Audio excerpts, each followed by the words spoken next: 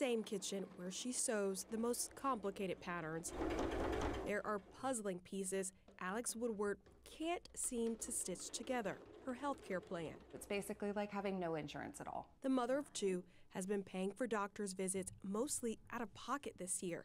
She can barely afford to keep the visits, but to miss the appointments, that's something the family cannot afford either. You think twice about making those appointments. Is it really necessary? You know, I thought about my kids. Could I find some other way to get them care that isn't going to cost me $400 today? Enroll in a plan today. Ambetter, which calls itself America's #1 marketplace health insurance, does not provide coverage at all, Woodward claims. At least that's what the doctors listed on the site in her 20-mile radius told her. I called all 25.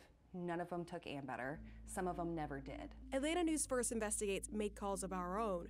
We reached out to 27 primary care providers listed in our area as in-network on Ambetter's site.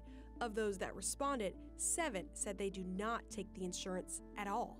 6 told us they're not taking new Ambetter patients, or it depends on the specific plan. Only 5 confirmed they do take the insurance. It is a systematic issue. We're seeing the same types of experiences across all 26 states. A new class action lawsuit filed in the Northern District of Illinois accuses Ambetter and its parent company, Centene, of intentionally under-delivering its in-network coverage to defraud customers.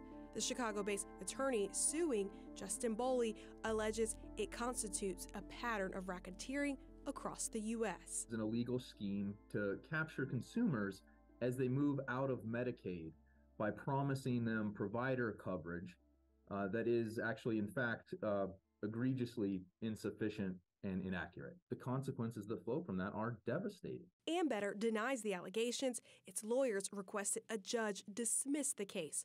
Although some Atlanta area medical providers tell us they do not or no longer take the insurance because the company has not paid out claims, Ambetter told us in part it's dedicated to maintaining a healthcare provider network in Georgia that meets or exceeds regulatory standards. As provider availability changes for a variety of reasons, we're constantly monitoring and refreshing data to ensure our information is current and accurate. There are 2 things that you have to consider when you're choosing your health insurance: the cost and access.